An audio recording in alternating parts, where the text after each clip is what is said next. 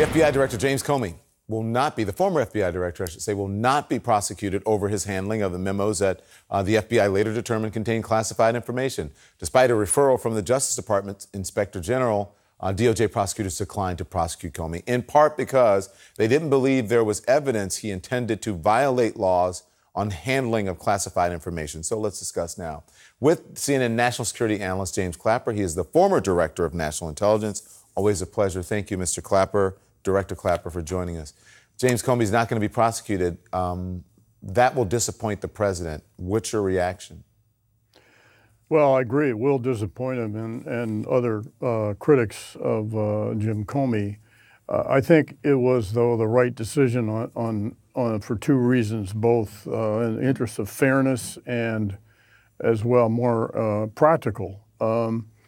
I'm quite sure, I never saw the memos in question, but I'm quite sure that Jim, in his own mind, took great care to ensure that there was not classified information. And I'm told that what I understand is that retroactively the FBI classified one of them as confidential, which is a pretty low bar for classification. Mm-hmm. And I'd be curious what their rationale was for saying that one memo was classified. So anyway, I think justice was served here by refusing to prosecute. I think actually they'd have a hard time making a case before a judge. Yeah. You know, the president was asked about ongoing Russian interference today, Director, and whether he brought it up to President Putin in his phone call yesterday. Watch this. Mr. President, Robert Mueller said last week that Russia is interfering in U.S. elections right now. Raised that with Vladimir Putin. You don't really believe this. Do you believe this now? Okay. Okay. Raised that with Fine. President Putin yesterday. We didn't talk about that. Mueller said right now he believes Russia is interfering in the election. Well, I watched Mueller. I'm not sure Mueller knows what's going on. So how is the U.S. going to stop Russia from interfering in our election if the president won't admit it's even happening? Well, that's what has concerned me for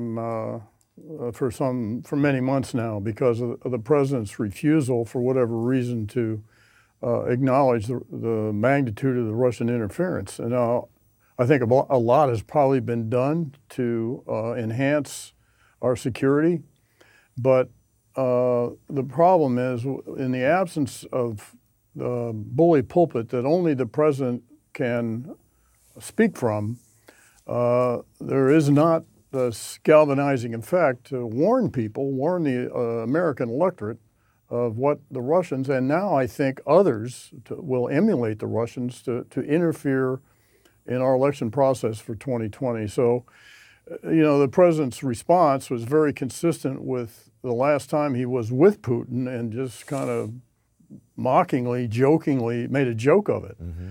So he doesn't take it seriously.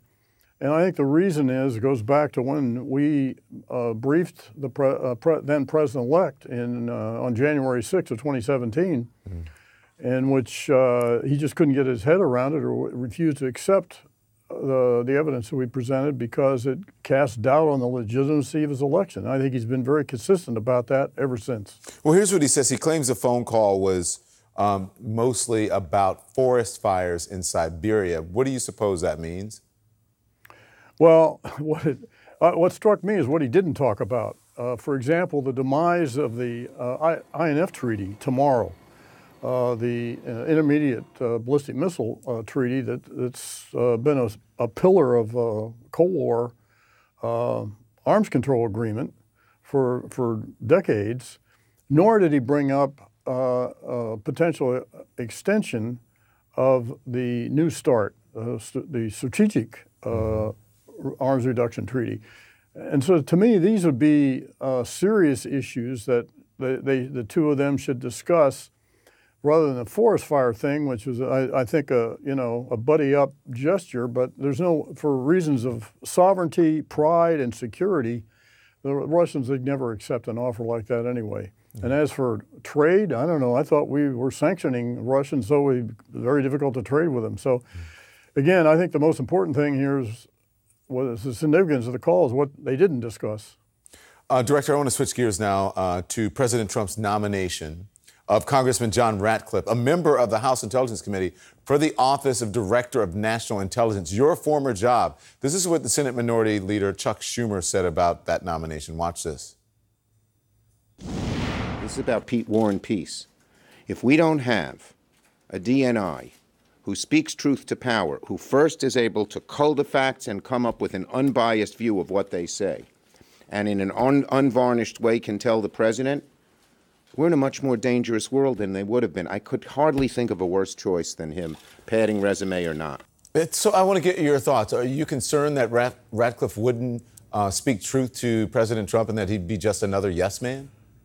Well, yes. Now, I say this because I don't know Congressman Ratcliffe. I'd never heard of him until his attack dog performance during the Mueller hearing. Mm-hmm. And it's clear, I mean, the law stipulates that the DNI is supposed to be someone who has extensive expertise in national security. And by practice, that's been the case with Dan Coates and all of his predecessors. I will tell you, I had spent 50 years in intelligence and run a couple of agencies for almost 9 years. Mm-hmm. And being DNI was the hardest thing I ever tried to do.